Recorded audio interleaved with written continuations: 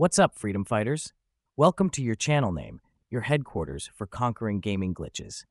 In today's mission, we're diving into Just Cause 3 and its notorious loading screen lockup. Let's blast through these bugs and get you back to liberating Medici. If you're ready to grapple hook your way to victory, but the game's got you hanging on the loading screen, don't sweat it.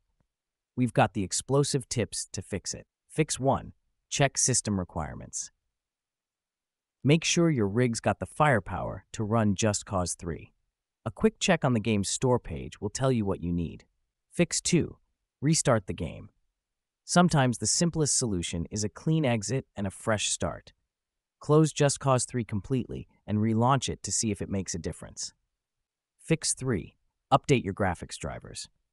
Rico's Adventures need the latest drivers to look and play their best. Head to your graphics card's official website to download the most recent drivers.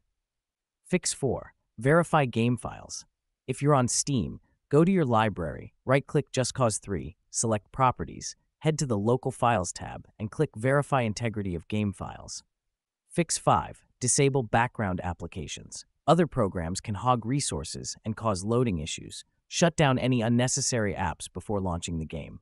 Fix 6. Adjust graphics settings. If you're getting past the loading screen but facing performance issues, dial back the graphics settings in the game's options menu. If your game is still more just wait than just cause, consider checking out the steamy.com/2225540 discussions //45185046 forums for more specific advice, or contact Square Enix support for professional help.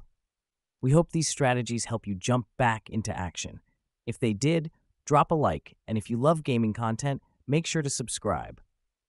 Got a question or another game that's giving you a hard time?